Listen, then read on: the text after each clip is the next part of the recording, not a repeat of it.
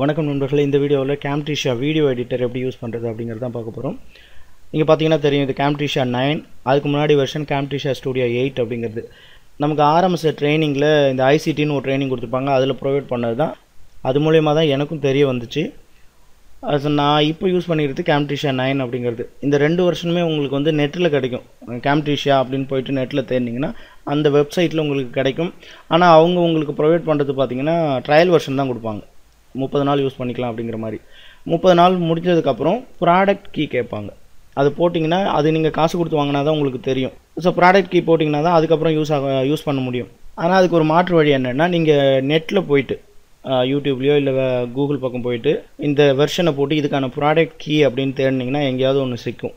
அதை கொண்டு வந்து இதில் போட்டிங்க அப்படின்னா அது என்ன பண்ணும், நான் செக் பண்ணி சொல்கிறேன், நீங்கள் ஆஃப்லைனில் இருக்கீங்க, ஆன்லைனில் இருந்தால் தான் என்னால் செக் பண்ண முடியும், நீங்கள் ஆஃப்லைனில் இருக்கீங்க, அதனால் என்னால் இப்போதைக்கு செக் பண்ண முடியாது, நான் செக் பண்ணி சொல்கிற வரைக்கும் நீங்கள் யூஸ் பண்ணிகிட்டு இருங்க அப்படின்னு சொல்லும் அது. ஸோ நம்ம எப்போவுமே Camtasiaவை ஆஃப்லைனில் தான் யூஸ் பண்ண போகிறோம், ஆன்லைனில் பண்ண மாட்டோம். பண்ணணுன்னா அது அந்த ப்ராடக்டை கண்டுபிடிச்சி தப்புன்னு சொல்லிடும். ஸோ அதனால் நம்ம ஆஃப்லைன்லேயே யூஸ் பண்ணிக்கலாம். ஒருவேளை நான் ஆன்லைனில் தெரியாமல் யூஸ் பண்ணிட்டேன், ப்ராடக்ட் அது தப்புன்னு சொல்லி போச்சுன்னா ஒன்றும் பிரச்சனை கிடையாது. அது திரும்பவும் ப்ராடக்ட் கீ கேட்கும், நம்ம திரும்பவும் தப்பான கீயை போட்டு நீ செக் பண்ணி சொல்லுன்னு சொல்லிவிட்டு நம்ம திரும்பவும் யூஸ் பண்ணிகிட்டு இருப்போம். அந்த ப்ராடக்ட் கீ உங்களுக்கு நெட்டில் கிடைக்கலன்னா என்ன தொடர்பு கொள்ளுங்கள், நான் உங்களுக்கு ப்ரொவைட் பண்ணுறேன். நானும் நெட்டில் தேடி எடுத்தது தான். அந்த வீடியோவில் அதை போட முடியாது அப்படிங்கிறதுனால நீங்கள் என்ன வாட்ஸ்அப்லேயோ இல்லை ஃபோன்லேயோ இல்லை என் மெயில் போட்டிருக்கேன், எதுலேயோ ஒன்று கேட்டிங்கன்னா நான் சொல்கிறேன். உங்களுக்கு தேடினா கிடைக்கும், ஒன்றும் பிரச்சனை இல்லை. இதெல்லாம் நிறையா இருக்குது. ஓகே, இப்படி தான் Camtasia 9 இருக்கும். இதை இப்படி டபுள் கிளிக் பண்ணால் ஓப்பன் பண்ண போகிறோம். Camtasia 9 சம்மந்தமான டுடோரியல் அப்படிங்கிறதுனால 8 ஸ்க்ரீன் ரெக்கார்ட் பண்ணுறதுக்கு யூஸ் பண்ணிகிட்டு இருக்கேன். ஒன்ஸ் ஓப்பன் ஆனதுக்கப்புறம் 3 ஆப்ஷன் இருக்கும். நியூ ப்ராஜெக்ட் அப்படின்னா பிளாங்காக இருக்கும். நம்ம அதில் கொண்டு வந்து ஆடியோ, வீடியோ இல்லை ஃபோட்டோஸை கொண்டு வந்து சேர்த்து நமக்கு எப்படி தேவையோ அது மாதிரி ஒரு முழுமையான வீடியோவாக மாற்றிக்கலாம். ரெக்கார்டிங்குங்கிறது, நீங்கள் இந்த ரெக்கார்டிங் கிளிக் பண்ண உடனே இந்த மொத்த ஸ்க்ரீனும் டாட்டர் லைனில் செலக்ட் ஆகிடும். ஓகே கொடுத்தீங்கன்னா அதுக்கப்புறம் நீங்கள் பேசுகிற இங்கே ஸ்க்ரீனில் பண்ணுற எல்லாமே ரெக்கார்ட் ஆக ஆரம்பிச்சிடும். ஓகே, இப்போதைக்கு நம்ம ப்ராஜெக்ட் போகலாம். இப்படி தான் ஓப்பன் ஆகும். இதில் பார்த்தீங்கன்னா எல்லாமே பிளாங்காக இருக்கும். நம்ம என்ன பண்ணணும், மீடியாவை இம்போர்ட் பண்ணணும். ஏதாவது வீடியோவோ ஆடியோவோ எதையோ ஒன்று கொண்டு வந்து வைக்கணும். இப்போ நம்ம ரெக்கார்டிங்கை பற்றின டெமோ அப்படிங்கிறதுனால நான் என்ன பண்ணுறேன், ஒரு ரெக்கார்டிங்கை கொண்டு வந்து காமிக்கிறேன். இது ஆல்ரெடி நான் வேறு ஒரு வீடியோவுக்காக ரெக்கார்ட் பண்ணது. ஸோ அதை எடிட் பண்ணி தான் வீடியோவாக நான் அப்லோட் பண்ணியிருப்பேன். அதை நான் என்னெல்லாம் பண்ணி எடிட் பண்ணியிருக்கேன் அப்படிங்கிறதுக்காக தான். ஒன்ஸ் சூஸ் பண்ணி இங்கே கொண்டு வந்துட்டோம்னா இதை ட்ராக் பண்ணி இங்கே கொண்டு வரணும். ஓகே, இப்போ ப்ளே பண்ணி பார்க்கலாம்.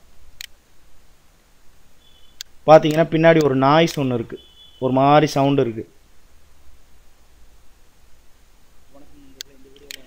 ஃபஸ்ட்டு நம்ம எந்த ரெக்கார்டிங்கை கொண்டு வந்தாலும் நீங்கள் எவ்வளோ நல்ல ஹெட்செட்டை போட்டு ரெக்கார்ட் பண்ணாலும் இந்த மாதிரி பின்னாடி ஒரு சவுண்டு கேட்கும். அந்த உங்களை உள்ள சரௌண்டிங்ஸில் உள்ள சவுண்டு, அப்புறம் நீங்கள் பேசும்போது நீங்கள் க்ரியேட் பண்ணுறது ஏதாவது ஒரு சின்ன சின்ன சவுண்டெல்லாம் ரெக்கார்ட் ஆகும். ஸோ அதை முதல்ல ரிமூவ் பண்ணணும். அதுக்கு என்ன பண்ணணும், இந்த மோடில் போயிட்டு ஆடியோ எஃபெக்ட்ஸில் இருக்கும், இதில் நாய்ஸ் ரிமூவல் அதை கொண்டு வந்துட்டு போட்டிங்க அப்படின்னா அந்த எஃபெக்ட் ஆட் ஆகிடும். இப்போ நம்ம ப்ளே பண்ணி பார்க்கலாம். அந்த அளவுக்கு டிஸ்டர்ப் பண்ணுற மாதிரி இருக்காது அந்த சவுண்டு. எனக்கு அப்போவும் டிஸ்டர்ப் பண்ணிருக்குன்னா நீங்கள் இன்னொரு முறை அந்த நாய்ஸ் ரிமூவல் போட்டிங்கன்னா ரொம்ப குறைஞ்சிரும். அதே சமயத்தில் நம்ம வாய்ஸும் கொஞ்சம் கொஞ்சமாக ஃபேட் ஆக ஆரம்பிச்சிடும். ஸோ அதனால் அதை ஒரு முறை யூஸ் பண்ணால் டீசெண்டாக இருக்கும். இன்னும் நிறையா இருக்குது. ஃபேட் இன் ஃபேட் அவுட்னா அந்த வாய்ஸ் அப்படியே டல்லாக இருந்து ஆரம்பிக்கிற மாதிரிலாம் இருக்கும். ஒரு சில சமயத்தில் வீடியோவை இன்னும் கொஞ்சம் அழகாக பண்ணோம் அப்படின்னு பார்த்தீங்கன்னா இந்த ஃபேட் இன் ஃபேட் அவுட், வால்யூம் லெவலிங், இன்னும் நிறையா இருக்குது. கிளிப் ஸ்பீடு, அது அந்த சவுண்டை இன்னும் ஜாஸ்தி பண்ணிக்கிற மாதிரி. ஸோ நீங்கள் இதெல்லாம் ஒன்று ட்ரையல் அண்ட் எரர் மெத்தடில் திரும்ப திரும்ப யூஸ் பண்ணி பார்த்தீங்கன்னா தெரியும். ஓகே, முதல்ல வாய்ஸ் ரிமூவ் பண்ணிக்கிட்டோம். அதுக்கப்புறம் தேவையில்லாத இடத்துல இப்போ சைலன்ஸ் இருக்கும். நான் ஃபஸ்ட்டு அந்த வணக்கம்னு சொல்கிறதுக்கு முன்னாடி ஒரு பெரிய சைலன்ஸ் இருக்கும். என்னென்னா அது நான் எல்லாத்தையும் செட் பண்ணி அந்த ஸ்க்ரீன் ரெக்கார்டெலாம் ஓகே பண்ணுற வரைக்கும் அதெல்லாம் இருக்கும். அந்த சைலன்ஸ் வேண்டாம் அப்படின்ற பட்சத்தில் இதுதான் செலெக்ஷன் டூல். அப்படியே ட்ராக் பண்ணிங்கன்னா செலக்ட் ஆகிடும். ஸோ இப்போ என்ன பண்ணலாம், இந்த கத்திரிக்கோள் மாதிரி இருக்குல்ல, Ctrl+X டெலீட் பண்ணுறது கொடுத்திங்கன்னா அது மட்டும் கட் ஆகிடும். இப்போ ஆரம்பித்த உடனே அது மாதிரி ஆரம்பிக்கும், வணக்கம் நண்பர்களேன்னு சொல்லி. அப்புறம் இங்கே பார்த்தீங்கன்னா நிறைய இடத்துல நம்ம பேசும்போது அடுத்து என்ன பண்ண போகிறோன்னு சின்ன ஸ்ட்ரக்காக இருக்கும். அப்போல்லாம் ஒரு சைலன்ஸ் விட்டுருவோம், என்ன பேசுறதுன்னு தெரியாது. ஸோ அதெல்லாம் என்ன பண்ணிக்கலாம், செலக்ட் பண்ணி இப்போ இந்த இடத்துல ஒரு சைலன்ஸ் இருக்குது. அது தேவையானதா தேவையில்லையான்னு தெரியல, நம்ம அந்த வீடியோ ஃபுல்லாக ப்ளே பண்ணும்போது தான் தெரியும். ஸோ அந்த மாதிரி தேவையில்லாத என்ன பண்ணிக்கலாம், டெலீட் பண்ணிக்கலாம். அப்புறம் சம்டைம்ஸ் பேசும்போது தவறாக உச்சரிச்சிருப்போம், ப்ரொனவுன்சேஷனில் மிஸ் பண்ணியிருப்போம், தவறான வார்த்தையை சொல்லியிருப்போம், அந்த இடத்துக்கு கண்டென்ட்டே கூட சம்டைம்ஸ் ஏதாவது தப்பாக சொல்லியிருப்போம். ஸோ அதெல்லாம் நம்ம எடிட் பண்ணும்போது எதெல்லாம் தேவையில்லைன்னு கரெக்டாக செலக்ட் பண்ணி எடுத்துக்கலாம். சின்னதாக நம்ம பேசும்போது கூட சின்னதாக ஒரு தும்பல் ஒரு மாதிரி இப்படி அந்த மாதிரி சவுண்ட்லாம் போட்டிருப்போம். அதெல்லாம் நம்ம கிளியராக கட் பண்ணி எடுத்துக்கலாம், சின்னதாக கூட இல்லாமல். ஓகே, அதுக்கப்புறம் நம்ம பார்த்தோன்னா இந்த மோரில் போயிட்டு கர்சர் எஃபெக்ட்ஸ். இதில் பார்த்தீங்கன்னா இப்போ இந்த வீடியோ ரெக்கார்டில் பார்த்தோம் அப்படின்னு பார்த்தீங்கன்னா ஃபஸ்ட்டு பாருங்கள், இந்த ஆரோ மார்க் ஒரு சின்ன ஒரு டாட் மாதிரி அந்த அம்புக்குறி மாதிரி தெரியுது. அது எனக்கு கொஞ்சம் பெருசாக இருந்தால் தான் சொல்கிறவங்களுக்கு யூஸ்ஃபுல்லாக இருக்கும் அப்படின்ற பட்சத்தில் இதை தான் அந்த கர்சர் எந்த மாதிரி வேணும் அப்படிங்கிறது. ஸோ இதில் நான் மேக்ஸிமம் யூஸ் பண்ணுறது இந்த எல்லோ கலர் தான். அது கொண்டு வந்ததுன்னா அந்த கர்சர் மாறிடும். அது போக ரைட் கிளிக்கு லெஃப்ட் கிளிக்கு, நீங்கள் வீடியோவில் ரைட் கிளிக் பண்ணும்போது எப்படி வரணும், லெஃப்ட் கிளிக் வரும்போது எப்படி பண்ணணும், அதெல்லாம் நீங்கள் போட்டுக்கலாம். ஓகே, அதுக்கப்புறம் இந்த வீடியோ நான் இந்த இடத்துல வேறு ஒரு வீடியோவை சேர்த்தா எனக்கு நல்லா இருக்கும் அப்படின்னு தோணுச்சுன்னா அந்த வீடியோவை நீங்கள் ஸ்ப்ளிட் பண்ணணும். செலக்ட் பண்ணிவிட்டு எந்த இடத்துல ஸ்ப்ளிட் பண்ணுமோ அங்கே கொண்டு வந்து வச்சு இதுதான் ஸ்ப்ளிட்டர். ஒரு கிளிக் பண்ணிங்கன்னா ரெண்டாக போய்டும். ஸோ நீங்கள் இதை அப்படியே பின்னாடி இது ரெண்டையும் ஒன்றா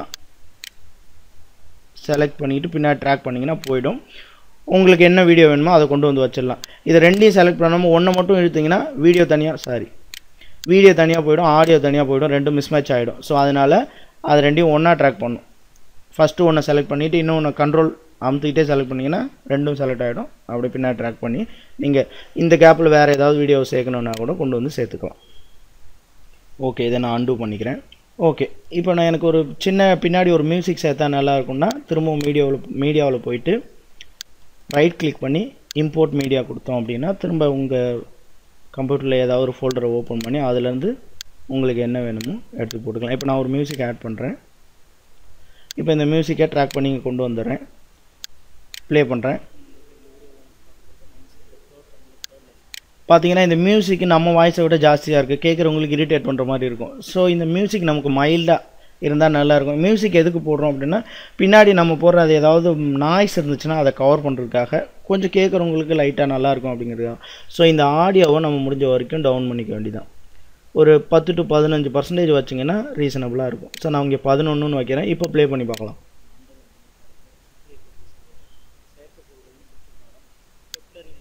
இப்போ பார்த்தீங்கன்னா அந்த மியூசிக் ஓரளவுக்கு டீசெண்டாக இருக்குது, நம்ம வாய்ஸும் கிளியராக இருக்குது. ஸோ அவ்வளோதான்.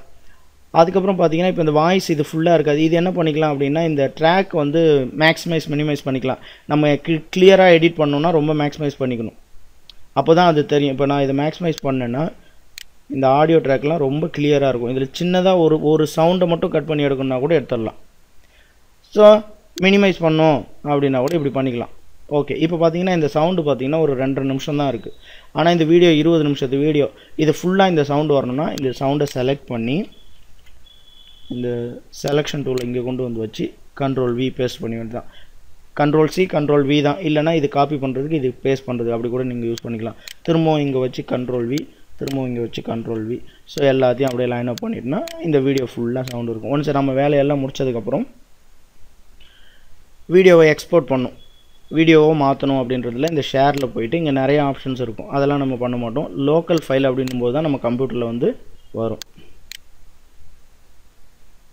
இதில் வந்து என்ன ரெசல்யூஷனில் நமக்கு வீடியோ வேணும் அப்படின்னு கேட்கும். இப்போ 480 பிக்சல்லாம் சொன்னோன்னா சீக்கிரம் வீடியோவை மாறிடும். ஆனால் குவாலிட்டி வைஸ் கொஞ்சம் டல்லாக பிளட்டாக தெரியும். ஸோ அதனால் நல்ல வீடியோவை கிளியராக வேணும் அப்படின்னா அப் டு 1080 பிக்சல் வரைக்கும் அப்படி இதை செலக்ட் பண்ணிவிட்டு நெக்ஸ்ட்டு கொடுத்தோம் அப்படின்னு பார்த்தீங்கன்னா இந்த ப்ரொடக்ஷன் நேம் அது வீடியோவாக மாறினதுக்கப்புறம் என்ன பேர் வேணுங்கிறத இங்கே கொடுத்துக்கலாம். அதுக்கப்புறம் எந்த ஃபோல்டரில் அது சேவ் ஆகணுங்கிறதையும் நாமளே டிசைட் பண்ணிக்கலாம். இதை சூஸ் பண்ணி மாற்றிக்கலாம். இப்போதைக்கு யூசர்ஸ்லாம் ஆனதில் டாக்குமெண்ட்ஸ் கம்ப்ளீஷா ஸ்டூடியோவில் வர மாதிரி இருக்கும். ஃபினிஷ் கொடுத்தீங்க அப்படின்னா அது வீடியோவை மாற ஆரம்பிச்சிடும். இப்போதைக்கு நான் கொடுக்க போகிறதில்ல, ஏன்னா இது எனக்கு லோட் ஆகணும்னா. அது மாதிரி நீங்கள் ஒன்ஸ் கொடுத்துட்டிங்க அப்படின்னா அது வீடியோவை மாற்றுறதுக்கு ஒரு 10 நிமிஷம் வீடியோவாக மாறணுன்னா 20 நிமிஷம் ஆகும். ஒரு 20 மினிட்ஸ் வீடியோ எனக்கு மாறணுன்னா அட்லீஸ்ட் ஒரு 30லேருந்து 40 நிமிஷம் வரைக்கும் ஆகும். அது ஒன்று அப்படியே கன்வெர்ட்டிங் அப்படின்னு சொல்லிட்டு மாறிக்கிட்டே இருக்கும். ஸோ ஓகே, அதை நீங்கள் பார்த்துக்கோங்க. நான் இப்போதைக்கு கேன்சல் பண்ணுறேன். ஓகே நண்பர்களே, அவ்வளோதான் இந்த வீடியோவில் நான் சொல்ல விருப்பப்பட்டது.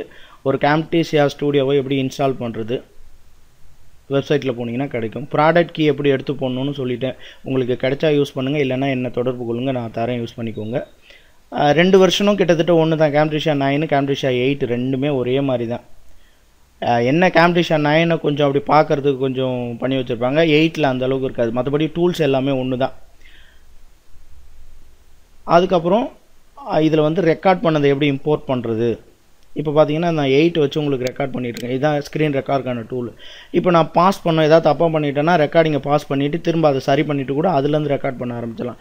ஒன்ஸ் ரெக்கார்டிங் முடிஞ்சதுக்கப்புறம் ஸ்டாப் அப்படின்னு கொடுத்தீங்கன்னா அது வீடியோவாக இந்த டூலுக்கு வந்துடும், எடிட்டிங் டூலுக்கு வந்துடும். அங்கே நம்ம வச்சு எடிட் பண்ணிக்கலாம். நான் தப்பாக ரெக்கார்ட் பண்ணிட்டேன், இது வேணவே வேண்டாம் அப்படின்னா டெலீட் பண்ணி கொடுத்துடலாம். ஸோ மினிமைஸ் பண்ணிவிட்டு இப்போ நான் காமிச்சது 8க்கான ரெக்கார்டு. ஏன்னா 9 பற்றி உங்களுக்கு நான் சொல்கிறதுக்கு Camtasia 8 வச்சு ரெக்கார்ட் பண்ணிகிட்ருக்கேன். ஓகே, அதுக்கப்புறம் ஒன்ஸ் இங்கே கொண்டு வந்ததுக்கப்புறம் மீடியாவை இம்போர்ட் பண்ணணும். இப்போ நம்ம வீடியோவும் ஆடியோவும் இம்போர்ட் பண்ணணும். பிக்சர்ஸ் வேணுனாலும் நீங்கள் இம்போர்ட் பண்ணிக்கிட்டு எங்கெல்லாம் சேர்க்கணுமோ சேர்த்துக்கலாம். சேர்த்துக்கிட்டு அப்புறம் நாய்ஸ் எப்படி ரிமூவ் பண்ணுறது பார்த்தோம், கட் பண்ணுறது எப்படி, ஸ்ப்ளிட் பண்ணுறது எப்படி, அதெல்லாம் பார்த்தோம். ஓகே நண்பர்களே, வேறு ஒரு வீடியோவில் சந்திப்போம். நன்றி, வணக்கம்.